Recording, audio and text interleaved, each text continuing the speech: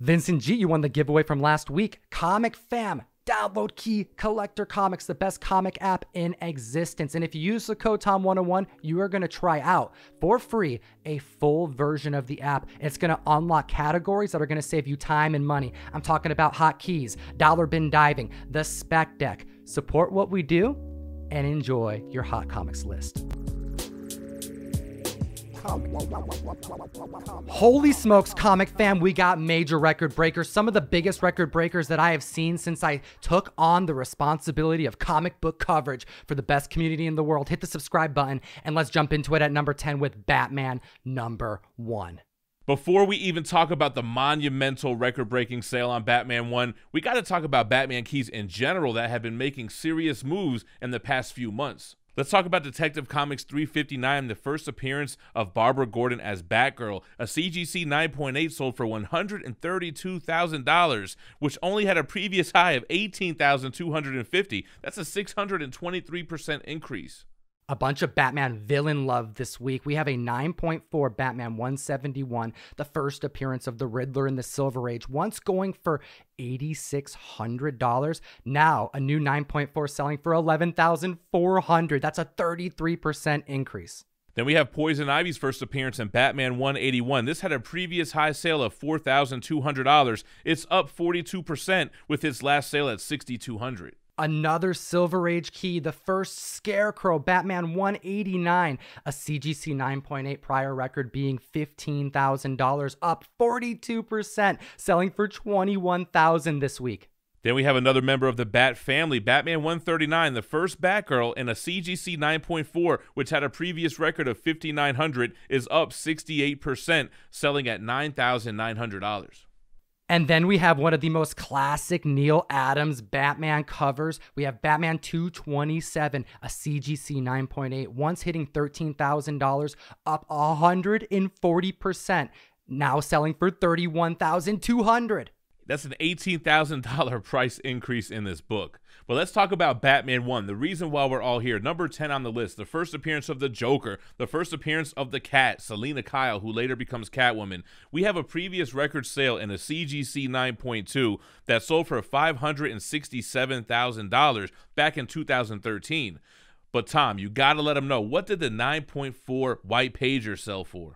It's a one-of-a-kind, the highest graded copy of a 9.4 white pager to exist, selling for a staggering, jaw-dropping $2.2 million.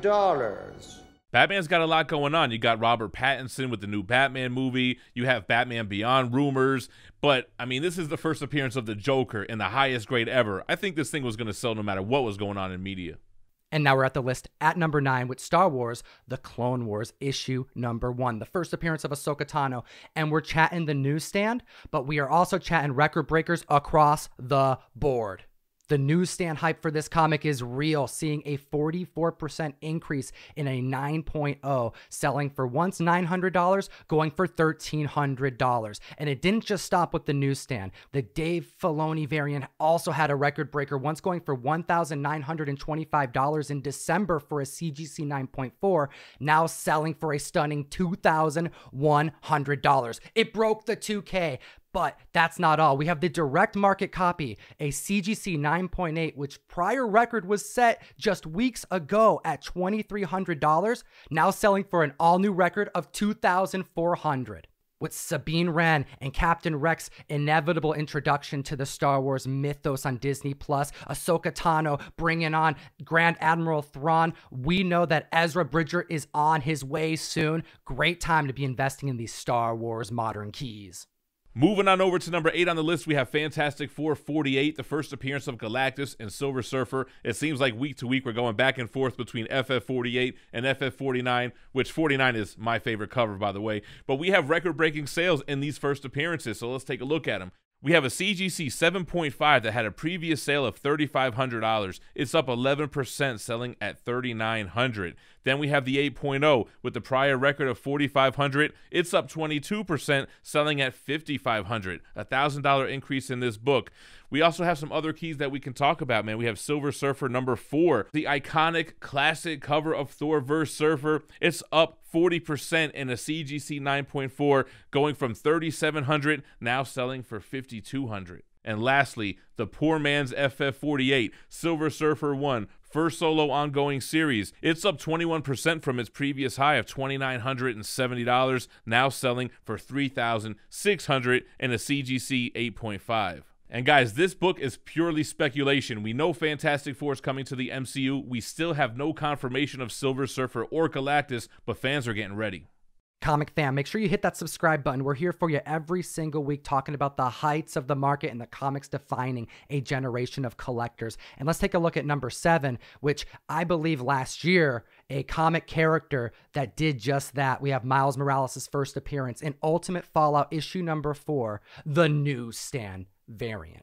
This is a character and a book that couldn't stay off the list in 2020. Man, even his preview's first print appearance wouldn't stay off of this list. But it seems like it kind of winded down a little bit with all the Star Wars hype and everything else going on. But Miles Morales back on the list here at number 7.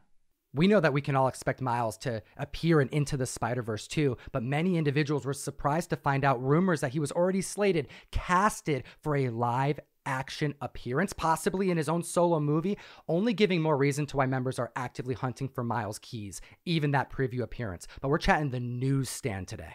Back in October, we were shocked when the CGC 9.0 newsstand copy sold for $3,500. We knew that if a CGC 9.6 or if that lone 9.8 hit the market, it would definitely cross 10K, and that 9.8 probably would cross 20. Well, here we have it, man. Earlier this week, we received word that a CGC 9.6 newsstand copy sold in a private transaction for $10,500. $500 more than we guessed. Clearing $10,000 at a 9.6 is crazy. I think you're right, Gem, because if you remember, in the summer of last year, we saw the only known copy known to exist of a 9.8 newsstand hit the market, and it sold for $8,000. 20K seems absolutely feasible, especially if you look at the census count. There's a total of 2,400 graded at 9.8 of this standard A cover. The 1 in 25 Djevic variant has a total of 138. Considering we've only discovered 50 total known newsstands to exist, 4 of them being graded at 9.6 and only 1 at 9.8, it makes sense why members are hunting for these scarce ghost key comics before he hits the screen again. Moving on to number 6 on the list, we're bringing it back to Fantastic Four with more Silver Age goodness, talking about Fantastic Four number 5, the first appearance of everyone's favorite Doctor, Victor Von Doom. We know that the first Marvel family is slated for the MCU, and we've been hearing nothing but rumors that the Black Panther antagonist may actually be Doctor Doom, which is only pushing more spec towards this Silver Age key. We're seeing a 7.5 once go for $13,000 back in 2018, up 31%, selling for $17K.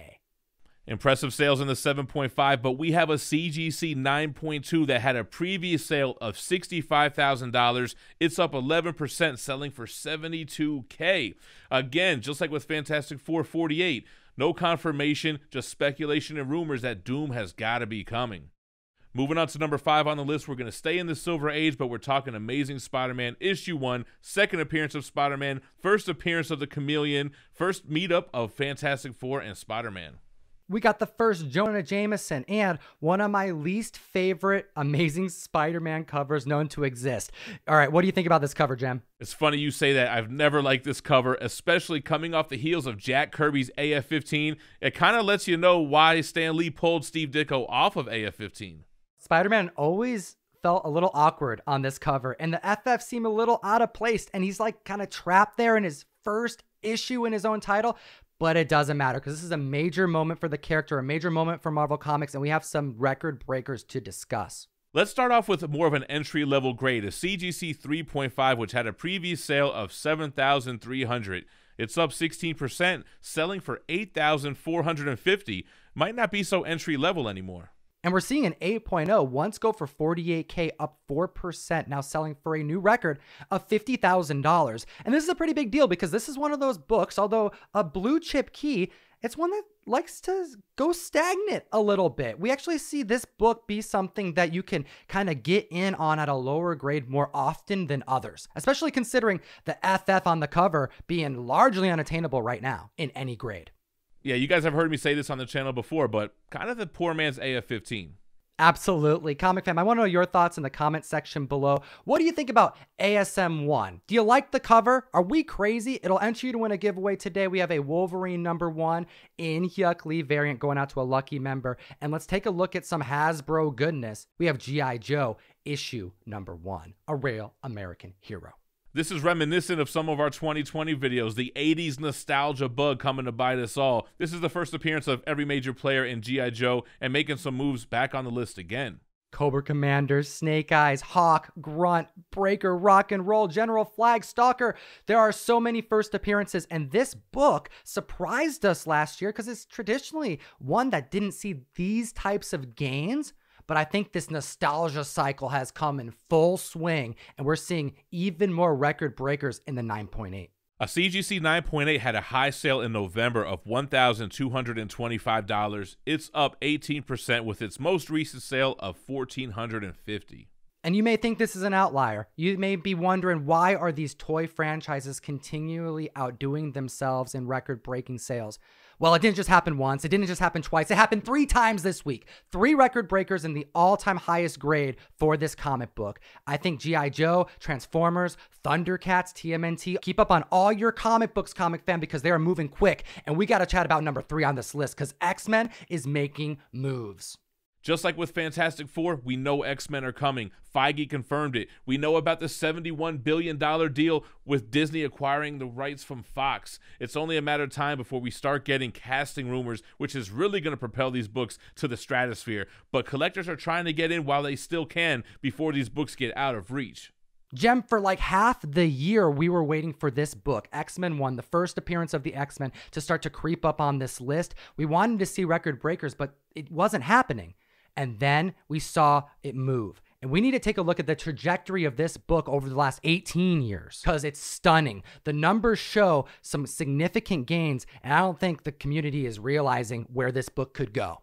Zorro, put the graph on the board for these guys so we can take a stroll down memory lane. Let's start back in 2002 to 2005, where this book was selling for only $4,500 in an 8.0. In 2006 to 2008, you could get this 8.0 for an adjustment of just $2,000 more. $6,500 is what this book went for 2 years. It at 8.0. Like, let that sink in. That's crazy. Between 2009 and 2017, collectors started to wisen up a little bit. This book was starting to get the recognition it deserved, selling for around $12,000. Nearly doubling itself over that time frame, and then again just a year later, between 2018 and 2019, the new records being broken, clearing 20K, 8.0s hitting $25,000. But Tom, that double up was nothing. Just this year, 2021, just this week from the Heritage Auction, we saw this book increase 68% from its previous record of $30K in 2019, selling at $50,400. Comic Fam, we are officially in open enrollment for the February Mystery Mail Call. You can support our show and give us an excuse to send you comics every single month. Link in the description. We are sending everybody a copy of Davey Go's variant of Red Sonja, the Superpowers issue #1. Look at our Sword Master looking so badass on this cover. We have 1,500 trade dresses and 1,000 virgin copies going out to our members. Hit the description, join the community, and support what we do. And let's chat about some TMNT goodness at #2. Teenage Mutant Ninja Turtles #1 back on the list. You couldn't get this guy off the list just a few weeks ago, but there was a monster sale and a CGC 9.2 from the Heritage Auction that we got to talk about here. Just last November, the record sale for this book was $11,500. Well, that sale is long gone. We have a $28,800 sale from this last week's auction. Holy smokes, that's a huge jump, comic fam. However, how did we get to this point? Well, it was because of jaw-dropping records just this past December. A 9.4, once going for $17,000 in July, went for $36K, giving reason to this 9.2, although stunning record breaker. It makes sense. And what's funny, when we've been reporting on TMNT all these weeks ago, we've always said no media hype, no movie news, no nothing. But TMNT on Twitter just recently announced that they're going to have a movie called Rise of the TMNT that's coming to Netflix. Comic fam, we are now at the list at number 1, the hottest comic book in the world this week. And we talked over this last 6 months, so you got to be hitting the subscribe button, because we told you a number of times that this next book was an underrated blue chip book. We told you repeatedly that it had unheard of sales for as quality of a key that this was, that the low census count, the printing counts, comparing them to the other blue chip keys from the Silver Age, that this had the most potential for gains, and it just shattered records at a 9.6. Gem, hit him with Daredevil number 1. I got to give a shout out to my boy X-Illusionary Comics on Instagram. He texted me just last night and said, I know you and Tom are going to talk about this Daredevil 1 sale. You know we are. It made number 1 on the list. But before we talk about the monster sale, let's look at what Daredevil has been doing and how it got to this point. Well, let's take a look at the 9.4 back in December, breaking records, up $4K, selling for $33,000. And even though the previous all-time high for a 9.6 was a modest $62,000 in 2010, that whole decade saw sales between $24 and $38K. But here we are, 2021, Heritage Auction, we got the big sale in that CGC 9.6, selling at $102,000. Holy smokes, comic fam. Daredevil, Matt Murdock just cleared $100K at a 9.6. Slap that like button, hit that subscribe button, because these comics are moving so fast. These are some of the biggest records that we've ever chatted about. And you know we're going to be here next week to chat about the next ones. As always, geek responsibly and stay minty fresh. Enough said. Comic fam, we have 2 videos here. It's a big decision. Which one are you going to pick next? It could be this one, it could be this one. One of them may change your life. Your whole outlook may be just radically changed in a good way or a bad way. I don't know anymore. Have a great week.